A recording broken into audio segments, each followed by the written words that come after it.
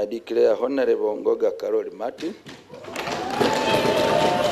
The 4th East African Legislative Assembly is now fully constituted after the election of Rwanda's representative Martin Ngoga as Speaker of the Assembly. I now call upon Honorable Ngoga Martin to move forward to the podium here. Ngoga, a former Prosecutor General of the Republic of Rwanda, was this afternoon sworn in as Speaker of the 4th Assembly. I, Ngoga Martin. Ngoga takes over from Dan Fred Kidega, whose term ended in June this year.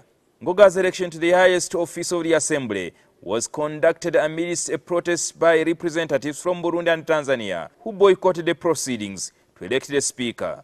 With the absence of one or two partner states, then let's say that business is proceeding as a collaboration of those partner states. Colleagues have said it does not apply. That's what I'm saying. You have to give me a ruling. You, no. So that we have you on the record. No. That you are saying that it's okay that there's no quorum in here. My ability to rule on rule beyond rules. Chair, that. When the Assembly's clerk Kenneth Madete convened the House this afternoon, debate ensued and members present decided to go ahead with elections without the representatives from Tanzania and Burundi.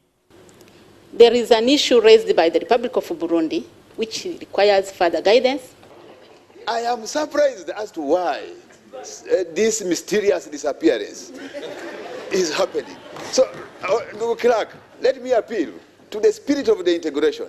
Uganda's Minister for East African Affairs, who is also chairperson of the Council of Ministers, Julius Maganda, had earlier informed the House that President Yoweri Museveni, the head of Summit Heads of State, had suggested that the matter be forwarded to the summit if the Assembly members fail to agree on the election of the Speaker. And that's what the Chair Summit told me in the morning at 4 a.m. Said that in the instance that the House is not moving, I request the clerk to refer the matter to the summit for consultation and advice. He also told me that we shouldn't leave out on how the assumption of the top officers is done here. But what is important, as the chairperson of council has put it, is that you give this process a chance. I don't think it is a good idea to start with the divided assembly. This angered the newly elected members who accused the Council of Ministers of usurping the powers of the Assembly. Interpretations were done to the rules and also by the provisions of the treaty, and we have legally elected him in accordance with the treaty. So even when members of summit, and for me any reference to presidents, well, whereas we are in the assembly here, is itself criminal, because the presidents are only allowed here on our own admission. The Burundian Minister for East African Affairs, Isabel Nahayo, and Tanzania Deputy Minister for Foreign Affairs and East African Affairs, Dr. Susan Korimba, stormed out of the chambers after the clerk agreed with members to proceed with the election. Ngoga Martin. The elections was conducted in the first round, and Martin Ngoga polled 35 votes out of 36 votes cast. Leontine got 1 vote, and Adam Kimbisa of Tanzania got no vote. However, the rules stipulate that Ngoga had to win with at least 36 votes.